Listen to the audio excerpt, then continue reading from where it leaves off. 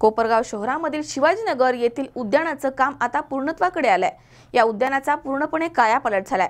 26 जानेवारी रोजी हे उद्यान नागरिकांसाठी खुलं करण्यात येणार आहे, अशी माहिती मुख्याधिकारी शिल्पा दरेकर यांनी दिली आहे। कोपरगाव शहरामधील शिवाजीनगर भागामध्ये छत्रपती शिवाजी महाराज उद्यान आहे। या उद्यानाकडे अनेक वर्षांपासून दुर्लक्ष झालं होतं। सदर ठिकाणी अनेक अस्ताव्यस्त झाडं, काटेरी झाडं उगवली होती।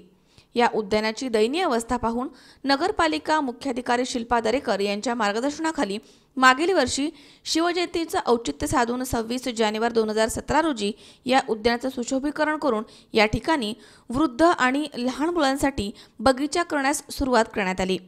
या उद्यानाचा कायापालट झालाय तो 26 जानेवारी 2018 रोजी। हे उद्यान आता नागरिकांसाठी खुलं करण्यात येणार आहे, अशी माहिती मुख्याधिकारी शिल्पा दरेकर यांनी दिली आहे।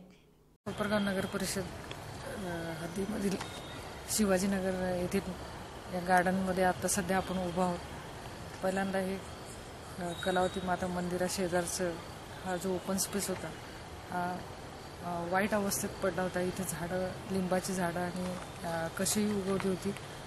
इथे बऱ्याचसे कचरा म्हणा, घाण म्हणा, इथे हे टाकण्याची ही जागा बनली होती। परंतु 26 जानेवारी 2017 रोजी जेव्हा हे गार्डन पहिल्यांदा निदर्शनास आलं, त्यानंतर हे दुसऱ्याच दिवशी नगरपालिकेच्या सर्व कर्मचाऱ्यांनी येऊन इथं स्वच्छता मोहीम राबवली आणि इथं जो काही कचरा पडलेला होता, जी काही घाण पडलेली होती, ती सर्व साफसफाई केली।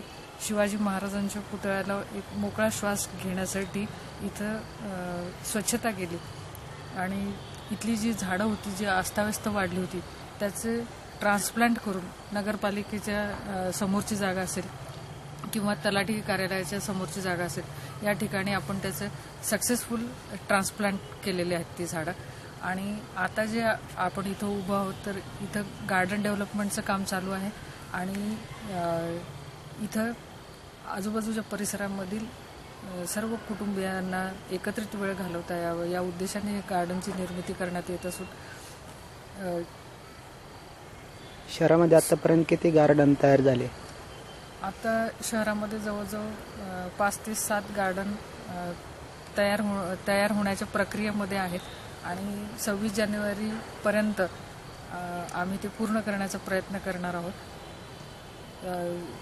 शहरातल्या ज्या काही ओपन स्पेस असतील, नगरपालिकेच्या पाण्याच्या टाक्यांच्या भोवताची जागा असेल, या ठिकाणी कंपाऊंड आणि वृक्षारोपण करून नागरिकांना काही वेळ आपल्या कुटुंबियांसमवेत इथे घालवता येईल, यासाठी अशा छोट्या छोट्या उद्यानांची निर्मिती नगरपालिका करत आहे।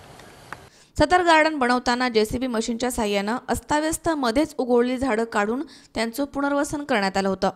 कोपरगाव शहरामध्ये कुठेही वृद्धांसाठी आणि बालकांसाठी बगीचा नसल्यामुळे बगीचा निर्मितीकडे नगरपालिकेच्या वतीनं भर देण्यात येतोय। त्यामुळे शहरवासियांनी नगर परिषद प्रशासनाचे आभार मानलेत। आतापर्यंत शहरामध्ये 5 ते 6 ठिकाणी बगीचे, उद्यान तसेच कॉर्नर परिसर सुशोभीकरणाचं काम नगर परिषदेच्या वतीनं सुरू करण्यात आलंय। हे सर्व बगीचे 26 जानेवारीपर्यंत पूर्ण होणार आहेत। त्यामुळे कोपरगावच्या शहराच्या सौंदर्यामध्ये आता नक्कीच भर पडणार आहे। योगेश डोके, सी 24 तास, कोपरगाव।